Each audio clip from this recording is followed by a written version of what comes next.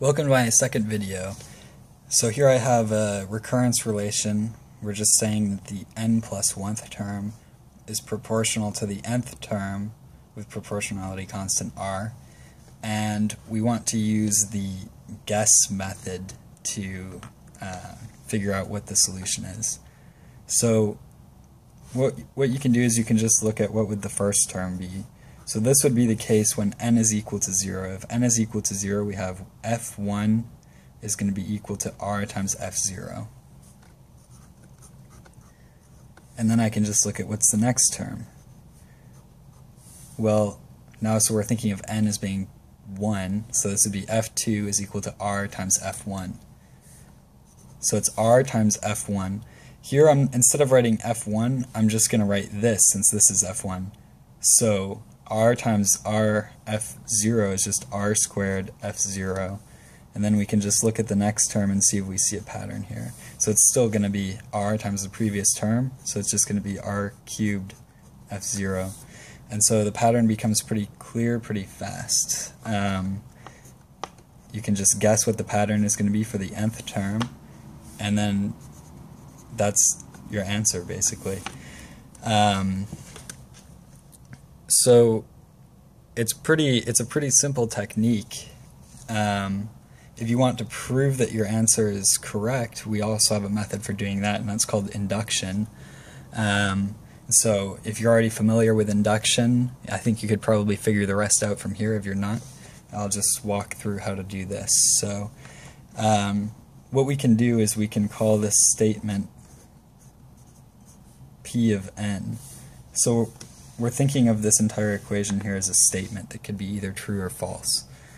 And so we know that P1 is true.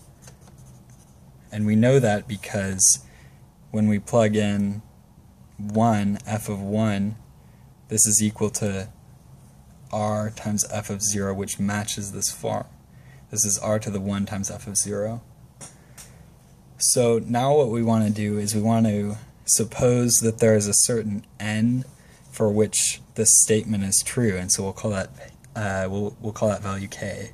So suppose p of k is true for some k. And this is an okay thing to assume because we already know the first one is true, and we're just saying, well, what will happen if one of them is true? So what we're assuming is that fk is equal to r to the k f0, just going off of this definition here of p of n. So now what we want to do is we want to show that the statement p of k implies the statement p of k plus 1.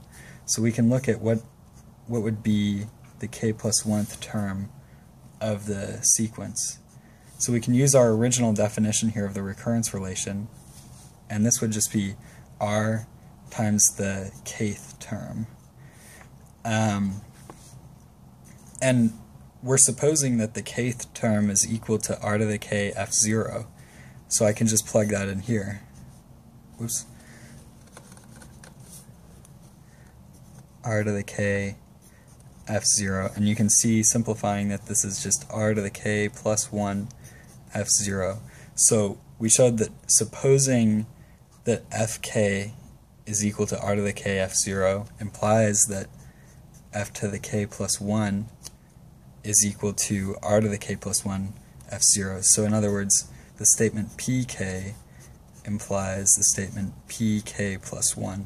And since p of 1 was true, that means that p of 2 must be true by this statement here, which means then p of 1, p of 2, p of 3.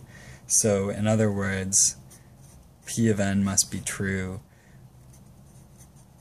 for all n.